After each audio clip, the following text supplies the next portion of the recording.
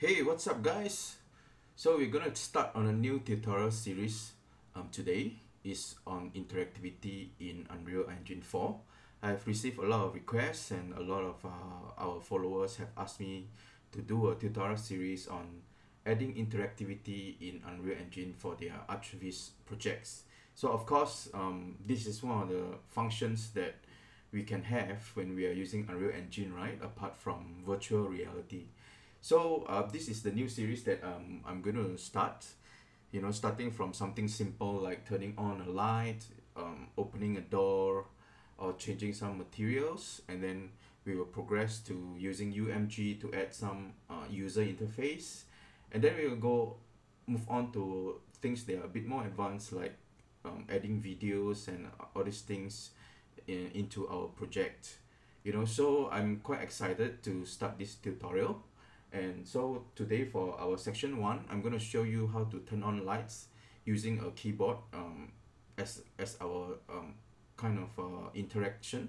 So we will use the button L to turn on the lights, and then we will use the button K to turn it off, something like that. So let's get started. So the first thing I want to discuss when we are talking about lights is the mobility of our light. So as we know, in Unreal Engine, we have many different kind of lights, right? So for this particular example, I'm going to use a spotlight for these two lamps that I have. Okay, so I'm going to drag it out, and we know that for the mobility side, we have three types of mobility. We have the static, stationary, and movable.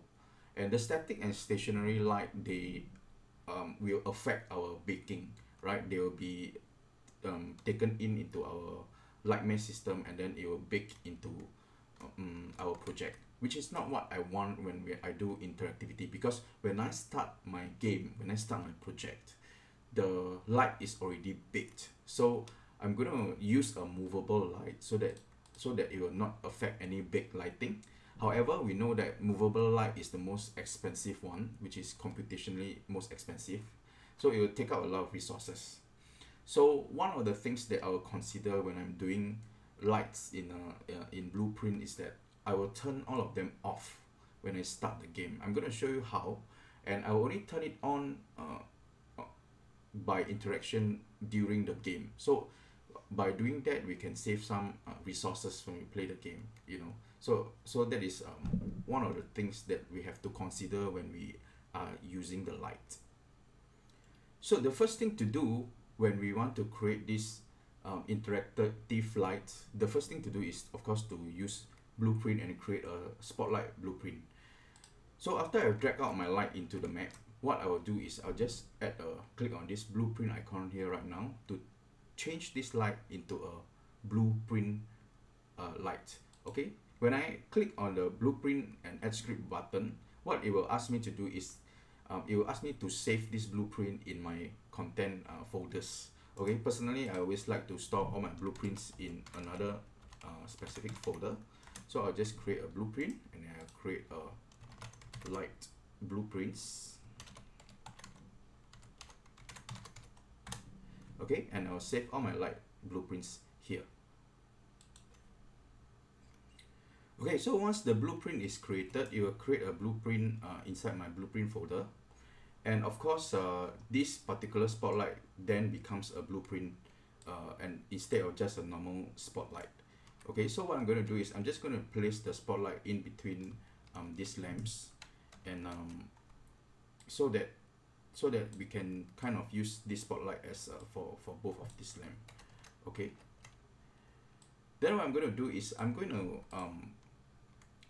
turn off the visibility of the light, because like I say, dynamic lights are quite computationally expensive. Yeah, so I will start all my lights to be not visible first, and then I will turn it on in-game. So all lights, all blueprinted lights, all interactive lights, I will always set it to off the visibility, which is under the blueprint, under this rendering tab, we can uncheck the visible checkbox. Yeah. So once that is done, the light is not rendered, and in a sense, we have turned off the light, and then we will use Blueprint to turn it on later. So right now I'm going to show you how to turn on the light in game using the keyboard button L and turn it off using the keyboard button M. Okay, in how are you going to do that is we're going to use level blueprint. So where do we find the level blueprint is under this blueprint button, and then we click on open level blueprint. So this level blueprint basically specifies all the blueprints that we can design for these specific levels. So it doesn't just specifically affect this spotlight blueprint. I can create another pawn light, which I will eventually create in this tutorial series for some kind of a cove light under this cabinet. So how do we then know the specific commands or the specific blueprints that we are going to design for this spotlight will only affect this spotlight? So one way to do that is to use the reference. Okay, how do we get a reference? Basically is we just have to highlight the spotlight blueprint, right click, and then press create a reference to spotlight blueprint. Okay, when you highlight, Unreal Engine will have because it's context sensitive, it will highlight to you this create reference so that you can easily create it. Okay, so once that is done, whatever commands that we design, whatever blueprints that we design, we can own, and we want it to specifically affect only this spotlight blueprint, we can then use this reference to point it to the blueprint maps. Okay, so let's continue. After I build the blueprint map, you'll understand what I'm saying even better. So right now I'm going to use the L keyboard input to affect this. So what I'll do is I'll just type keyboard event, and then I look for the L key. Okay, so what I'm going to do is when I press the L key, it's going to toggle the visibility. Okay, so what I'm going to do is drag the L, and then I'm going to look for the toggle, or rather maybe we can look for visibility.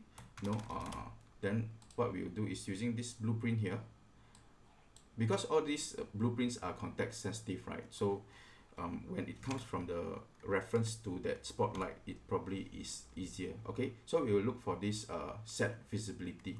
Okay,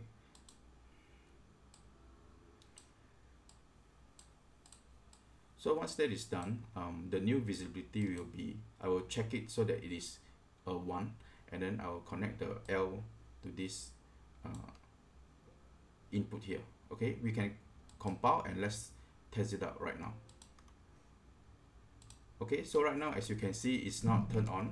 So when I press L, you can see that the lamp is turned on. Yeah, let me show you one more time.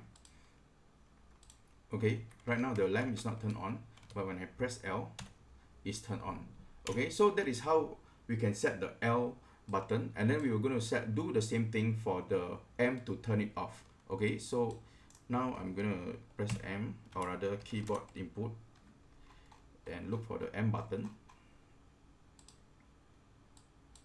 Okay, and I'll just duplicate this.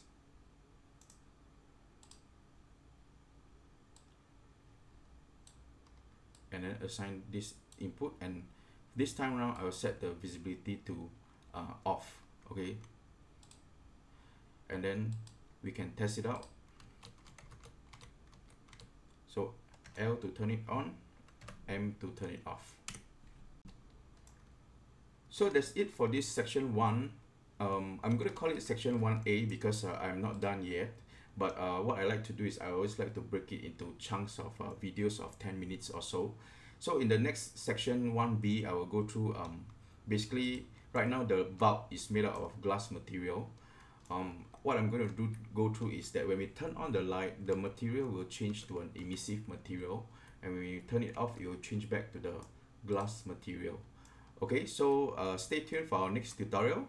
Thank you, and do comment inside the comment section on what other things that you would like to learn about interactivity for Archviz in Unreal Engine. So this will give us some ideas of what we can include in our tutorial class as well.